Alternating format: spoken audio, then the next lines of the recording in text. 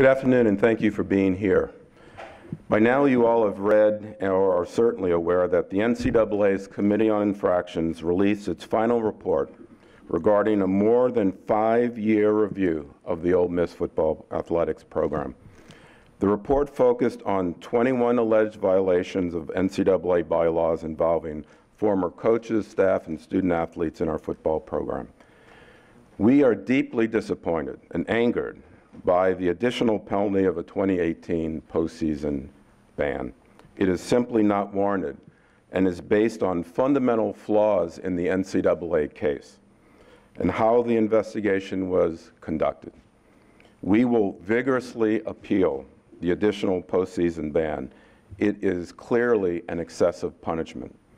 And we are outraged at the unfair characterization of our football program and the university culture involving athletics.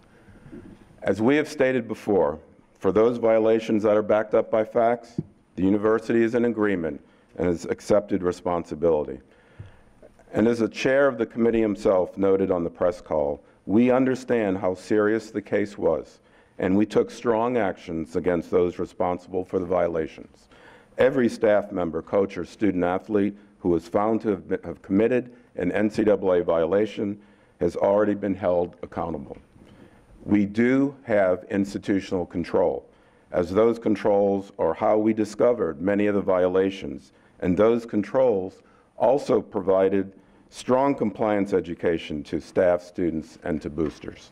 Let me be clear, today is a sad day for the entire Ole Miss family. My heart breaks for the young men in our football program who displayed such resolve and focus in competing this season, despite knowing that there would be no postseason opportunity for them. And now the NCAA has unfairly punished these young men who have already been through so much. We will fight for them and appeal. I want to thank Ross Bjork for his leadership throughout this entire process and for fighting for Ole Miss. And I want to thank Coach Matt Luke for setting an example of character for our student athletes. I'm going to now turn things over to Ross Bjork. Thank you, Chancellor Vitter. Thanks for being here this afternoon. This is obviously a very tough day for the university and our football program. Based on the decision from the Committee on Infractions earlier today, the young men in our football program who have already suffered so much will continue to feel the effects of this case. As was mentioned by the Chief Hearing Officer earlier today, our corrective action showed how serious we took this case. We self-imposed very meaningful penalties and took appropriate action to take responsibility for the actions that resulted in violations. The committee accepted all of our self-imposed penalties and determined that our case was a level 1 standard case. However, we are in strong disagreement over the addition of the 2018 postseason ban and plan to launch the appeal right away. We believe that today's decision from the committee is an excessive application of the penalty structure, and the citing of previous University of Mississippi infractions cases from more than 30 years ago is not applicable to our current case.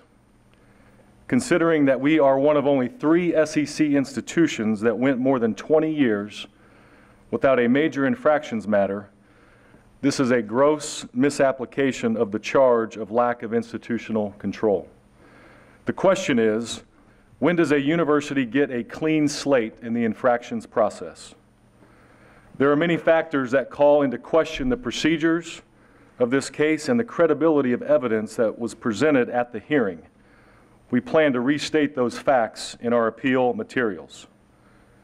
There are other aspects of the case that we will also appeal, and we will determine the specifics of those matters in the next few days. From the very beginning, our approach to the investigation has been consistent. We focused upon 2 things. First, when we uncovered facts that were violations, we took appropriate and decisive action based upon those facts. Second, when facts did not support allegations or we felt the process was unfair, we challenged the NCAA. We indicated our disagreement in very forceful and strategic aspects, as evidenced by our numerous filings, letters, and pushback over the past few years. Something changed in the spring and summer of 2016, and we strongly disagree with the tactics used by the enforcement staff to keep us isolated in the final months of the investigation. This will also be a basis for our appeal. Our responsibility to compliance has been and always will be the cornerstone of Ole Miss athletics, as evidenced by our consistent proactive approach to compliance, rules education, and monitoring. I'm grateful for Chancellor Vitter's unwavering leadership and support through this entire process. He exemplifies a steadfast commitment to integrity that permeates every aspect of our university. We are here for our student athletes in our 18 sports, and that mission will not change. Since we are digesting the full report, there are many things that we may not have answers for today. We wish that this were over, but there is more work to be done, and that work has already started. Now I believe we'll take questions.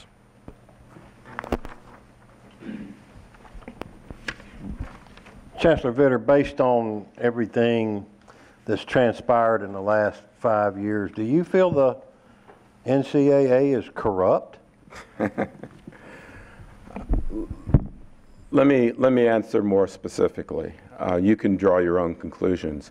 I think something happened, quite frankly, about a year and a half ago, just before the draft night from 2016. The course of this investigation changed. The entire conduct went from one of cooperation to one where we were shut out, where information that should have been obvious to pursue, that we would have certainly noticed and followed up on, was not. And by the time the facts became known to us, that information was no longer available because of the time-sensitive nature. That's an example where we could have been led to an entirely different conclusion on some very key matters. So I really am very upset about the way that this process was conducted. It was unfair. It was not appropriate for our university, for our student athletes. Ross, what wins will you guys have to vacate? That is still being determined. Again, we're just digesting the full report, and so we're not exactly sure until we go through each of the findings, if you will, and determine the seasons. We know some, but until we go through the final report, we're not exactly sure the vacation of wins yet.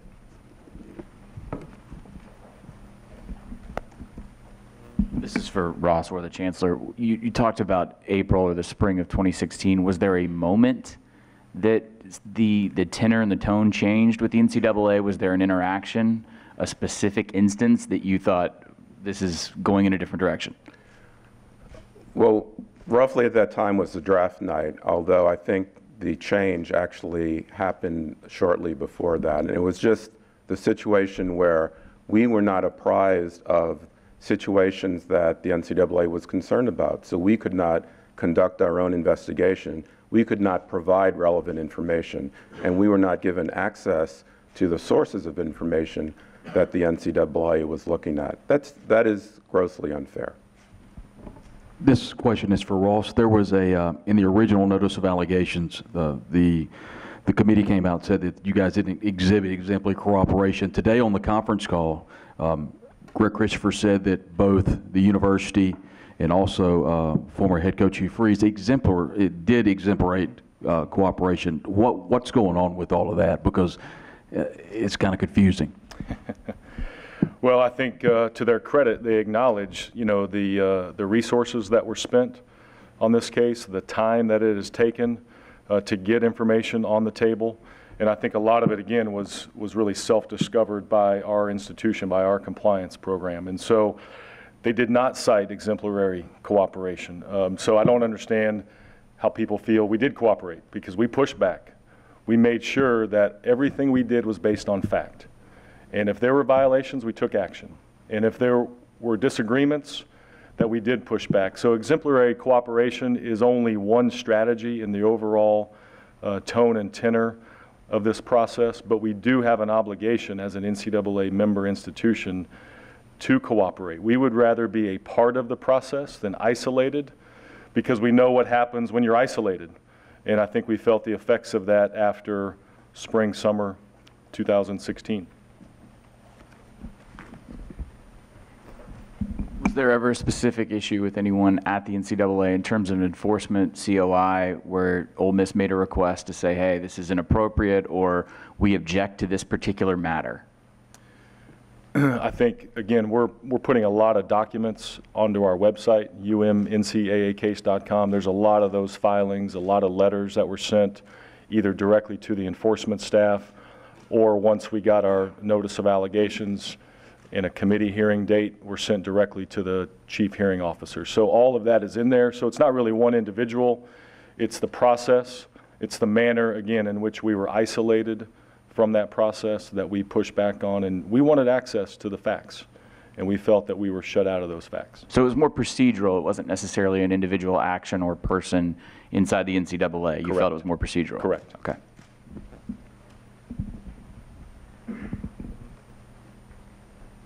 Ross, this is for you. Does it anger you and the rest of the staff that for most of this investigation and the better part of the last few years, it was just Leo Lewis's word against yours, and that was the main source of a lot of the information? You know, again, a lot of this will go into our appeal, but we are shocked that they found him credible. That was listed in the report today. So we are shocked by that based on all the mountain of evidence that was presented. But a lot of those bases will be part of our appeal. Are we sad? Are we angry for the institution, for our young men? Absolutely. We think that they have suffered long enough. The institution has suffered long enough. When you cite cases from 30 years ago, that is not part of the process. We think that is unprecedented in some ways to be part of this. And so, yeah, there's anger, there's frustration, there's sadness, but now we have to go to work and make sure we get back on track. This is for you, Ross. What will the appellate process entail, and are there additional avenues for action if it isn't successful, such as potentially rolling into pending lawsuits currently to file for a stay, for example, against the bowl ban and kind of fight it in court? We have 15 days to state that we are appealing, and so we'll file that as soon as possible, hopefully early next week, that we are appealing. We'll submit, a lot of our materials are already written, back to the question earlier. A lot of our materials, we believe, are already written. And so then after that, we'll submit those materials. It's probably a 3 to 6 month process. We don't exactly know, because it depends on the turnaround time of some aspects of it. But sometime in early 2018, we hope to have a final outcome. And we're appealing the postseason ban. We're appealing the lack of institutional control, and then the other things are to be determined. Some clarification, Ross, on the transfer rules. There's a one more year bowl ban. Will players that are not rising seniors next year be eligible to transfer if they ask for a waiver? Yeah. I know there's been a lot of second part of that question, can other schools start poaching or recruiting the Ole Miss players now? Well, that's already happened. We know that's already happened. The poaching has already happened. And so here's how it works. Anyone with 1 year of eligibility remaining, rising seniors, right? They have to notify us of their desire to transfer. And then the receiving institution may file for them to be immediately eligible, right? And so that's that process for kids with 1 year remaining. Anyone with multi-years remaining has to go through the normal transfer process. They would have to arrive at their institution. That institution would have to file a waiver through the NCAA, and then it'd be evaluated from there. We don't make that decision.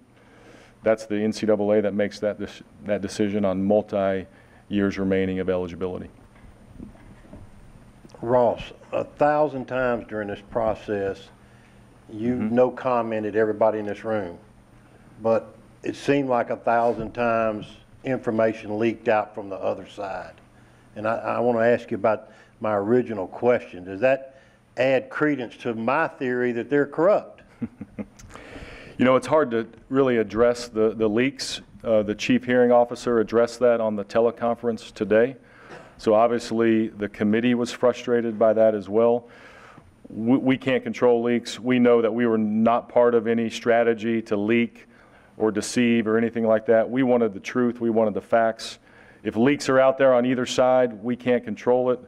We have to go based on what we know, and we tried to take action head on and take the responsibility necessary. So the leak part, it's hard to say. Who would ever investigate that? I think that's a question for the NCAA that they'll have to answer at some point in time. Ross, the immunity was given to several players. Obviously, Leo Lewis was the forefront of that. And I thought the immunity was if they found something that needed to be investigated, Ole Miss would have their opportunity to talk to Leo Lewis. Do you think we had a fair shake at uncovering that information? All of that's going to be part of our appeal. It's been already filed in some of our earlier filings and letters that we sent. But again, that'll come up again in the appeal. That'll be one of our appeal aspects. Ross or Chancellor, whichever one of you wants to answer, do you guys have any regrets about the way you approached this case? No, we did what we needed to do. We're appealing this case because we were not given proper due course, and we are concerned about that. We're fighting for our students. They've had enough. They shouldn't deserve any more. We're also, frankly, bringing up concerns that might be of general use to our member institutions in the NCAA because it's important to raise issues of concern that affect the entire membership.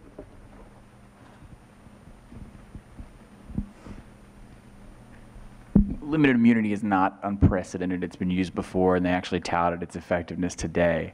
What is borderline unprecedented is the fact that some of these individuals were at a competing institution in your conference, in your division. At any point in time, was there correspondence with yourselves, Greg Sankey, and the SEC, about this situation and the sensitivity of it? Yeah, we consulted with the conference on a regular basis. Commissioner Sankey, with his experience on the Committee on Infractions, was a helpful resource for us throughout the process. The limited immunity, he was not a part of, but he could help us guide through, the next steps in our case, the next, prepare for the hearing, and now he'll help us prepare for the appeal as well. Ross, just for clarification purposes, will this be the same governing body, COI, that oversees your appeal, or would it be another one? Different panel. Okay. All right, Yeah, there's an appeals panel committee that would hear the appeal. Ross, did today's ruling have any impact on Rebel Rag's ability to sell licensed goods or anything moving forward?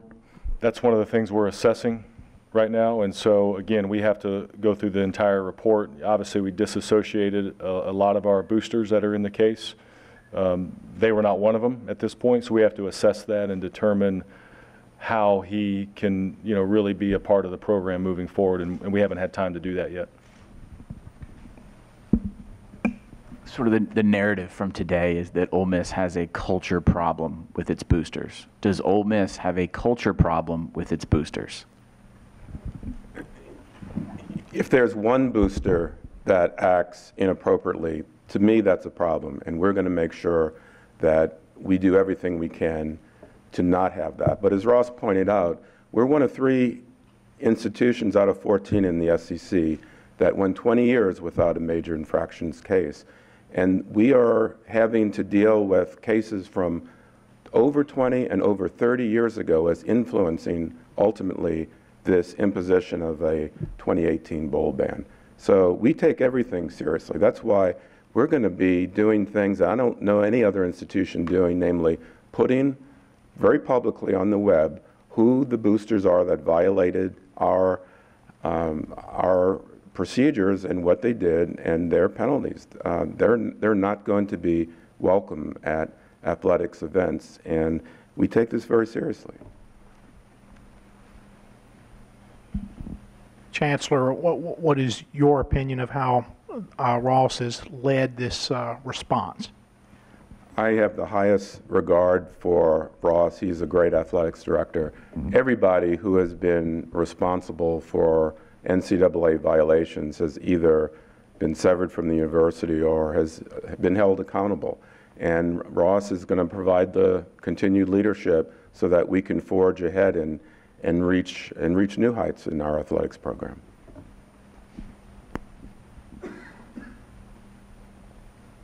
Ross, in terms of conversations you've had with Matt, with the team, what's the general sense of their response to this news, and what are the words you shared with them in regards to moving forward? We had a team meeting this morning at 10 o'clock. Obviously, I'm sure through social media they had heard about it, but Matt wanted to address them, face to face. So the Chancellor, myself, and Coach Luke met with the team who could make it this morning. And obviously, again, they've been through a lot. I think a lot of them are resilient now. And the message was, look, we just went through the same thing last year. We have to do the same thing next year. But we are going to appeal. We are going to fight for them because they're the ones that should not be punished in this situation. And so I think the mood was a little bit sad, a little bit unknown. Coach Luke has done a great job of either meeting with groups of the team or with individuals, and I know they're going to have position meetings as well. And so I think that right now we just need to stay around the team. We need to be in communication with them and make sure that we can answer any questions that they have. Ross, a follow-up question on the transfers. You said you were aware of other schools poaching on the Ole Miss players. Was that legal for them to do it? To this point, is it legal now for them to recruit the players? And which players can they recruit? Is it just the rising seniors, or can they recruit all of them? They can contact the rising seniors, and then the rising senior has to notify us. So there needs to be communication. And so anyone that's contacting underclassmen with more than 1 year of eligibility would be breaking NCAA rules. Has that been turned in by y'all with you being aware? We're tracking a lot of things right now. Ross, staying on that line of the transfers, based on the fact that you're appealing this bowl ban, does that delay their ability to transfer, or are they still open? We're not sure yet. The process for them will continue. They can move forward with whatever process they want to put forward through the transfer mechanisms. How an appeal would affect that, we don't know that answer yet.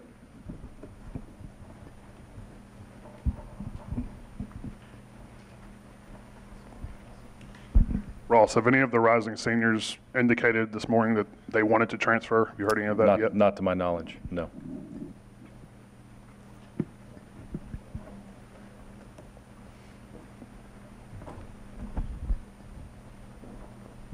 Based on the anger, the unfairness that you've expressed today, would you still do everything the same way again if you had to do over? Obviously there'll be a lot of Monday morning quarterbacking, related to this case. We, throughout the entire process, Chuck, again, believe that we're better off being a part of the process, not on the outside. And so the pushback was very, very forceful, was very, very strategic. It was never behind a podium. And so people can criticize that, they can argue with that, but there is a process that you go through to push back. If people knew the number of conference calls, the angst that we shared throughout this, especially after the spring, summer of 2016, I think people would understand that we push back. Again, if you look at some of our filings that will become public, if you look at our supplemental response after the hearing, I think people would understand the position that we took to defend the university. Ross, one question about the scholarships here, and it listed here on page 54. Tell the difference between a grant and there's 13 grants, 10 initial grants, and will Ole Miss ever go underneath 81 scholarships in any given year? So we have served already 10. So we reduced our scholarships by a total of 13 over a 4-year period. Okay, and it was a 15% reduction off of 85, right? And so this year we were down 6 scholarships, right? Last year we were down 2 scholarships. The year before we were down 1 scholarship. Next year we're down 4 scholarships, so we'll be at 81. So that gets you to 13. The 10 initials are part of the signing class. So you're capped out at 25. You can only sign 25 student athletes in your signing class. Some you can count backwards and some you can move forward. So we're restricted by a total of 10 initial signees, and that's spread out over a 3-year period. So none of that changed. They accepted all of our self-imposed penalties with really the exception of one, and that's the 2018.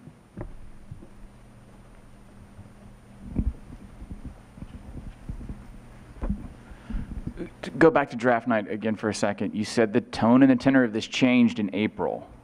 Do you think that draft night specifically affected the way that they approached this investigation? And also, you're talking about how there was a sudden change in the way that the cooperation between the institution and the NCAA, how that cooperation deteriorated. What, in your opinion, I'm not asking you to speculate, but you've already stated that there was a change. Why did that occur? Was it draft night? I don't want to speculate on why it occurred, but what was up to that point a process where we could investigate and contribute stopped, and we were kept out of the process, and it became a one-way process. And for that reason, I just don't think it was very fair. And there are things that to me are pretty obvious that should have been done, should have been questioned, should have been looked at that weren't, and in some cases to the point where now it's even impossible to do that. So the tenor changed. And it's also important to point out that nothing from draft night, any of those allegations were found ultimately even to be credible and were not part of the case. Just as a follow-up, post-April 2016, that involves the 3 Lewis interviews with the NCAA and the sort of path they took to connect him with Rebel Rags, as well as the other allegations against the booster. Is that what you're referencing specifically, that you feel that you were left out of? Oh, yes, we were left out of that process, yes.